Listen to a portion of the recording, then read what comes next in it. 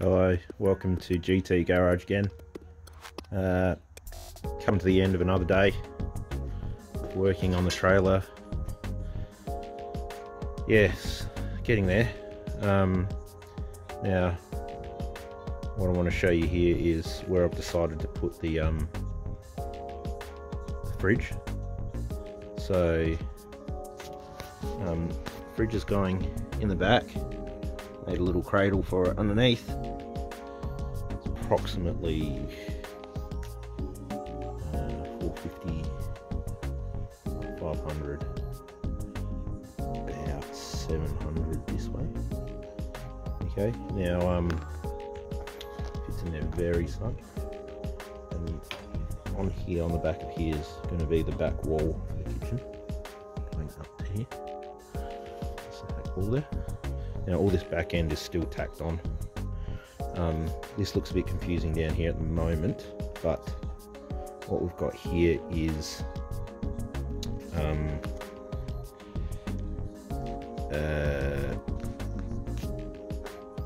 bench is going to be here, this level bench. This sleeping deck, this floor will go from here probably up to this level.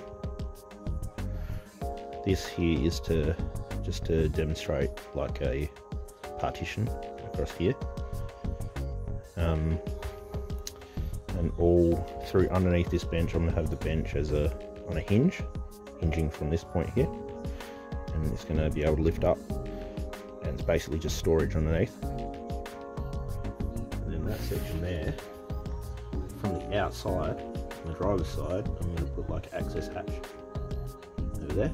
Same deal, this floor's going to come up to here, and then that can be, obviously this can have a wall there. I just had to cut it onto this piece here.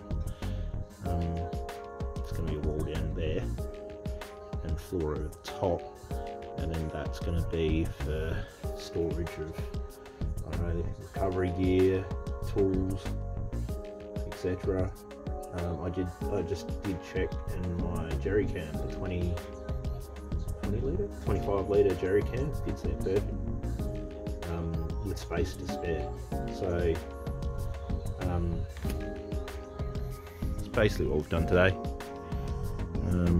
Just put the doors in again just so you can see, plus they come out of the way and minimise the risk of damage.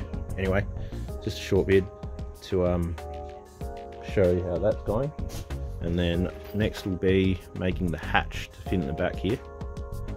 Don't really want to start it just yet because I need the hurricane hinge. Essentially you need quite a big gap all the way around, so you make it to the hinge. Anyway, that's all for now. It's the latest update. If you're liking this stuff, please like the video and subscribe, and you'll be able to see all of my other ones.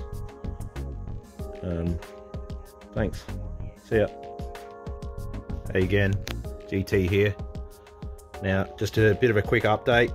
So this is where I'm at the moment. Just tacked in the flange for the back door. Just ordered my center flex hinge this morning, so that'll take at least a week to get here, I'd say. Other thing I've done is, now I know there's a lot of sawdust around because I've been doing a bit of using the routing tool. Made a cradle for the fridge. Fridge fits perfectly here, obviously with a bit of wriggle room between. The back door closes here, or the hatch closes here, and this is the kitchen wall right here, and it fits nice and snug in there. This section under here, obviously there's a little false wall that goes across there just like this side. That there can fit a jerry can or tools and everything, and I'm just going to get a external access door over there. This is a floor all the way across here, plate across the front here, so this is the deck level, and then you go up probably, I guess, what's that guess, 100mm, steps up. And all that does is bring the floor up a little bit so that I've got more storage area underneath here. So what happens here is obviously the fridge comes up to here, you can see where the mark is. Fridge takes up this space, bit of ventilation room around it.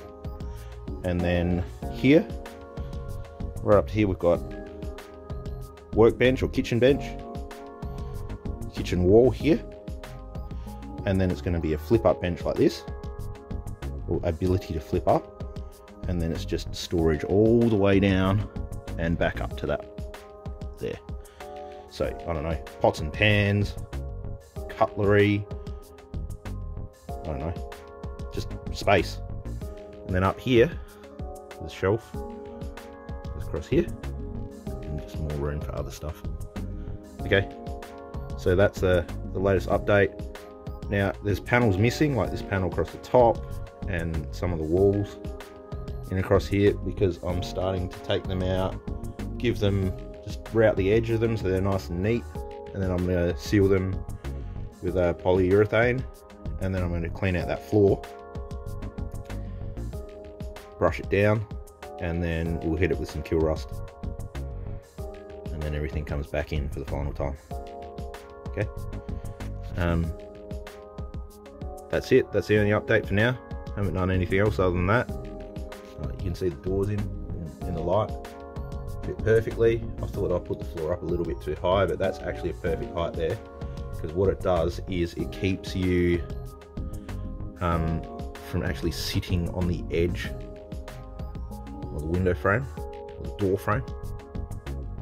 So all of this will be marine carpeted, nice and cozy, and I'm actually thinking of doing marine carpet up the walls and everything as well.